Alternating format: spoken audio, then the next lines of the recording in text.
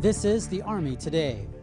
Suicides in the Army continue to rise at a rate above the national average. Army Secretary John McHugh addressed what the leadership is trying to do to reverse this terrible trend. Yeah, this is one of the most difficult challenges that we're facing amongst several difficult challenges. And it's one that certainly from a personal perspective breaks my heart.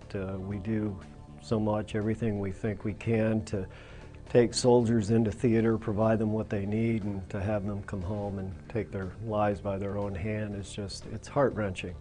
The frustrating part about it is, both in the civilian as well as the military sector, there's just no evident answers.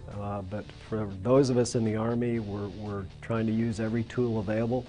We're doing multiple research programs, both using our own internal capabilities as well as outside expertise. We're spending about $55 million over a 5-year period for what's called a longitudinal study through the Institute of Mental Health, the largest study of suicide and, as far as we know, the history of medicine, trying to better understand what the vulnerabilities are, what can be done for earlier intervention, what kinds of programs will work, who we need to keep an eye on particularly.